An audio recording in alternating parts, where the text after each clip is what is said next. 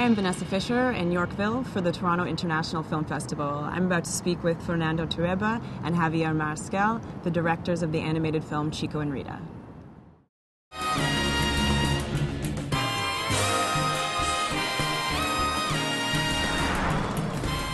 We're here at the Intercontinental for the Toronto International Film Festival. I'm joined today by director Fernando Trueba and Javier Mariscal, and they're here to premiere their movie Chico Rita.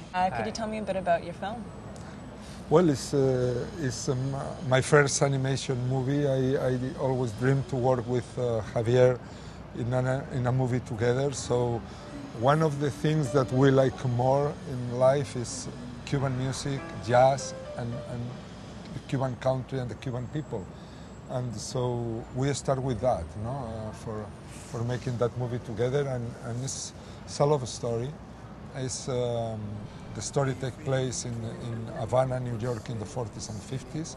And it's a love story of two very beautiful young musicians, a singer and a pianist. And, Chico is a pianist and Rita, she's a singer. And where did the idea for the film come from?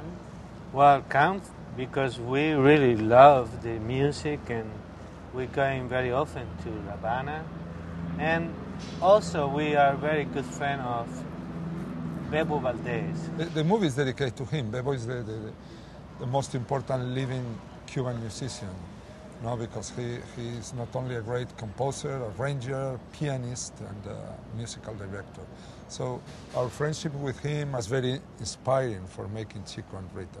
Also in this time was so nice, the fusion between La Habana and New York musicians and the bebop take it all these African Cuban rhythms and they make a fantastic new jazz, and the jazz changed completely after that.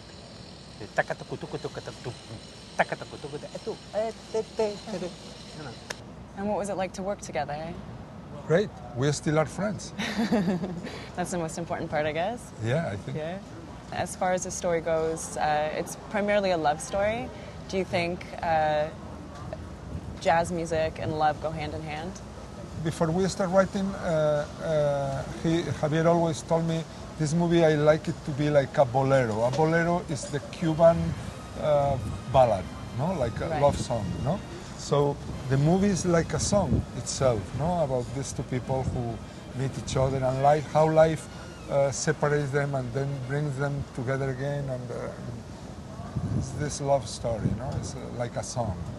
Rita, in the end, she ends up choosing love over success and fame. Do you think that's something that you would do? I think success is overrated. No? I think success is a very sad thing. It's useful, makes your life comfortable, but love is better, and friendship is better. Absolutely. Yes. Yes, I agree. Yes? Yes, it is. Great. She could have played Rita. Yeah, completely. If you do a version with the non-animation, the Canadian remake. The Canadian remake, real action. Thank you so much for joining us here, and good luck at the premiere of your film tomorrow. Thank you. Thank you. Thank you.